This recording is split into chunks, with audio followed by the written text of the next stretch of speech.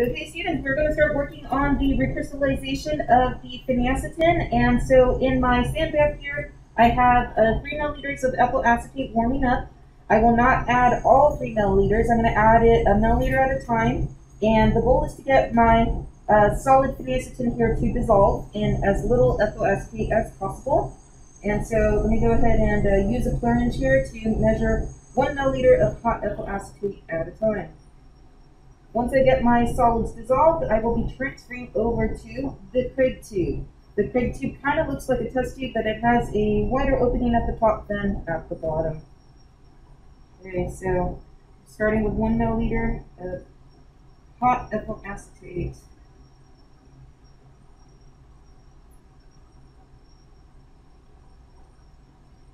Give it a swirl. I'm going to go in for a 2nd milliliter. Now I will go ahead and transfer my very concentrated solid here, well, solution, and move it on over to the Craig tube. So I'll use a funnel to ensure that I do not spill.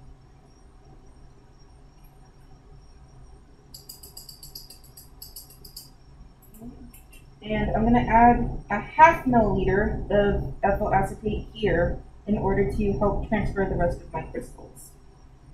So the total volume I have added of ethyl acetate so far is 2½ milliliters. And again, that was to ensure I transferred all of my solid from my rainbow sauce. Okay, so there is a small amount of solid left on the funnel, but that's just a little bit of product loss. Okay, so if you notice now my Craig tube has a good amount of volume. We have some solid down below. We're going to put this in the sand bath in order to get our solid to fully dissolve. Go ahead and do this. Okay, I'm going to use a micro, roll the sample back and forth, and in the meantime, we're going to also warm up some hexanes. So I will take the sample up out of the heat, and if you notice here, my solid is mostly dissolved. I'm going to go ahead and just heat a little more, do a little more stirring. And again, for recrystallizing, the goal is to always add the minimum amount of solvent to ensure a nice concentrated solution.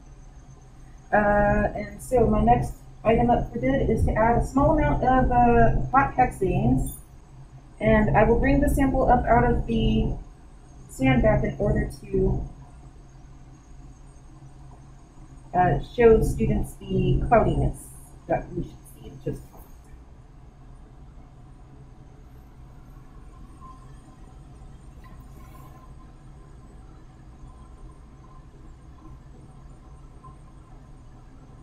So far that's been 15 drops. And if you notice here, we are getting some cloudiness at the top. I'm going to go ahead and continue to add just a few more drops of hexanes.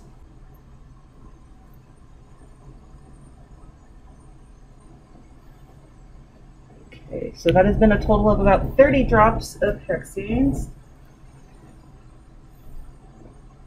Okay, so if you notice here, we are seeing some nice crystallization occurring. We're going to go ahead and let this finish cooling to room temperature and then scrape in order to induce more crystallization.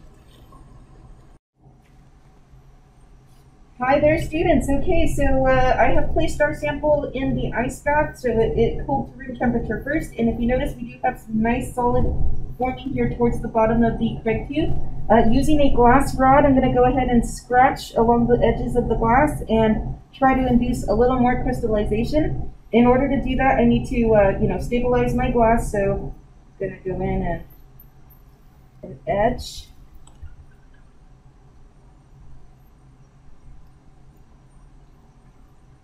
And as I'm doing that, notice that I do get some more cloudiness to occur within the solution here.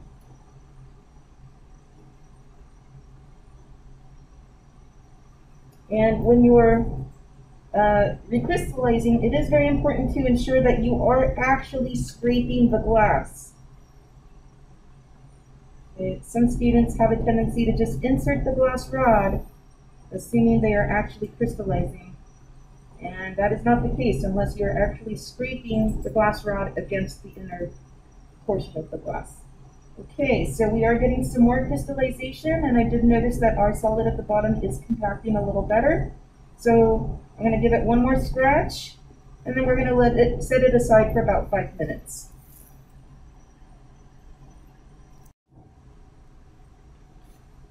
Okay, so after an extra 5 minutes of ice bath, we have a nice solid amount of crystals forming at the bottom here, and we have a decently saturated solution up above.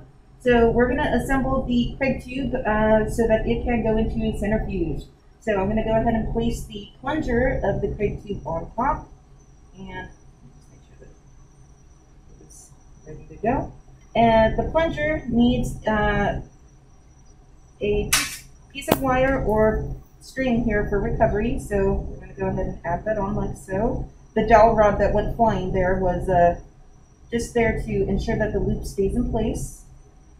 Okay. And I'm going to go ahead and dry the outside of my Craig tube just slightly so it's not wet. And the last item that we will need for centrifugation is an actual centrifuge tube. So our centrifuge tube is going to go on top, kind of like a little hat, and the goal will be to merge the plunger here all the way to the bottom of the cone. Now that I've been able to do that, I'll go ahead and flip it over gently. Okay, and notice that some of my liquid is being, stoppered here by the actual plunger. All right, my next goal is to get the mass of this system so that I can create a counterweight for my centrifuge. Alrighty, so our system, our Craig tube and centrifuge tube system is ready to go. So it had a mass of about 22.65 grams. We've created a counterweight for our system using a centrifuge tube of water, and it as well weighs 22.7 grams. So we're about 0.05 of a gram off from each other here. I'm going to make sure that these are exact opposite within the centrifuge so that they will balance each other. Okay, and lastly, we are going at a speed of 3,500 revolutions per minute for a total time of 5 minutes.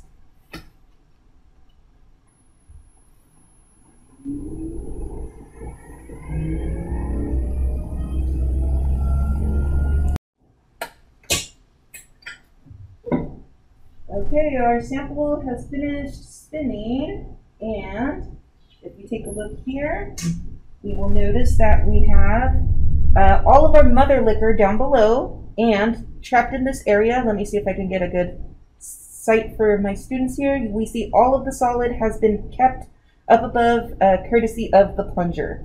All right, so we're going to go ahead and open this up over a pre-weighed watch glass so that we can determine how much pure solid we have created. So to separate the plunger and, the entire system from the centrifuge tube, we're going to use this string. And that's actually the purpose of the string, to help you pull the system up. Okay, and so we need to keep these two pieces together so that our solid will not fall out. I'm going to place this right here on my test tube rack. And we always keep the mother liquor until the very end. Now I will open this piece up,